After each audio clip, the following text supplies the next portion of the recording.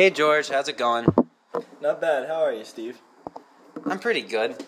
Have you heard of the Partners story in Canterbury Tales? No, I have not. Would you like to tell me about it? It would be my pleasure. The Partners story was about a group of 4 friends who liked to go out and drink all the time. Now, on one special night, they went out and woke up, and when they woke up in the morning, one of their friends was dead. Now, they heard that Death killed their friend. Who is this Death? No one really knows who Death was. All they know is that Death killed their friend, and they wanted to go avenge their friend's death by killing Death.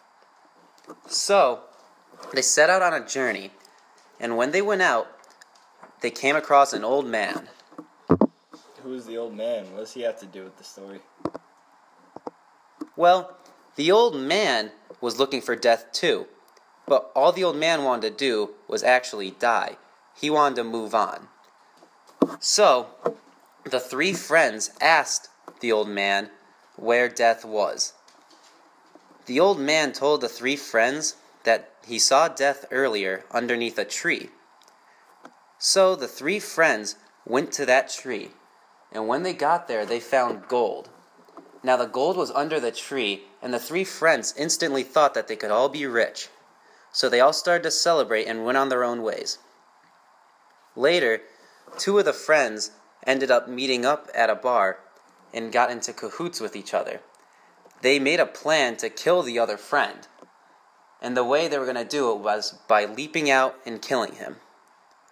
So on another day, they found the friend walking by himself, and when he was walking by himself, they jumped out and killed him. Little did they know, the friend who died was planning to do the same to both of them. So, the friend who they killed, they put poison in their wine, thinking that one of them would drink it the next day, which would kill them.